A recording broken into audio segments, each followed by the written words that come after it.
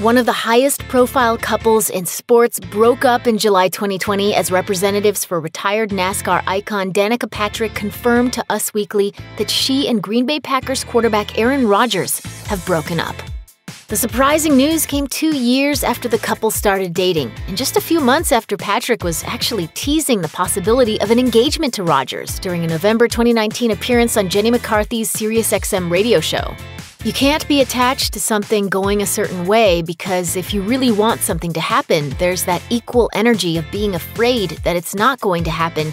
So you just have to let it go and be like, well, am I having fun today? Yep, then life's good. I'll probably get proposed to tomorrow now. As for Rodgers, he was equally smitten with Patrick, telling Artful Living, "We're just two people who enjoy being around each other and love each other. We're really into each other. So there are going to be social media posts with each other because we enjoy each other's company a lot. We're really attracted to each other."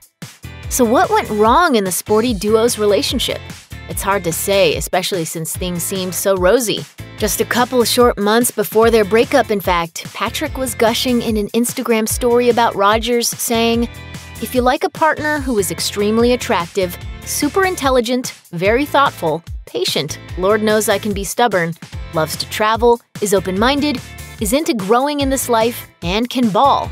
Yeah, it's pretty amazing."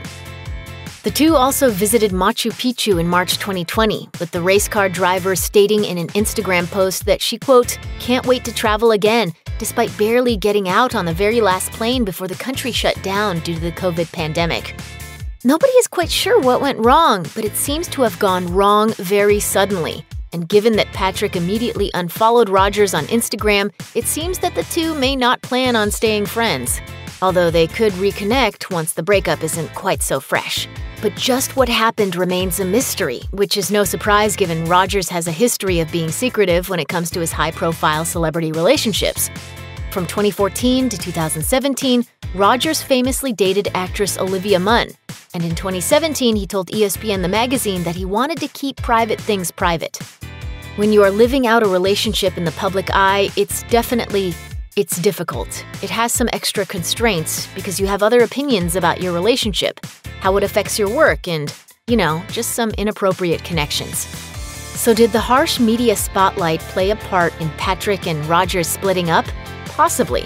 Though in that same 2017 interview, Rodgers suggested that he was finally getting used to dating in the public eye. "I do have a desire to be myself and not have to feel like I've got to be so private.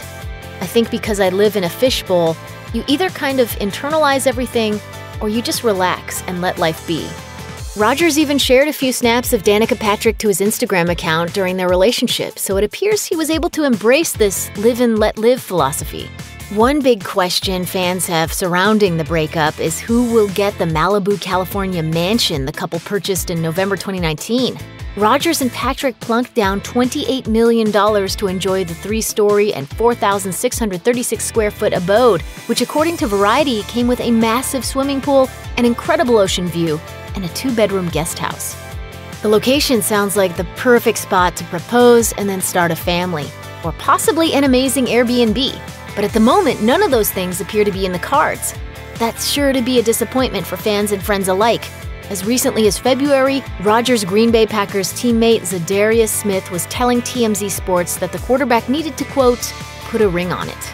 Of course, Patrick could have put a ring on it too, but maybe the public pressure to get hitched and the constant glare of the media spotlight hampered the relationship, which would be understandable.